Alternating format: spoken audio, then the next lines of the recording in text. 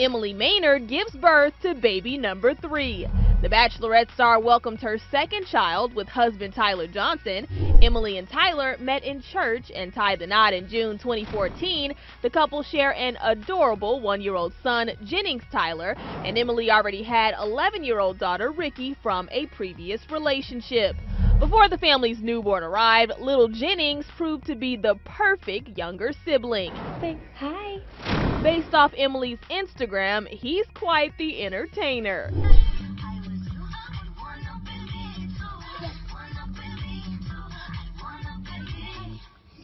Emily says on her website she felt a little guilty having another child just months after welcoming Jennings, but shared this sweet shot of her baby boy captioned, "This guy is ready to be a big brother."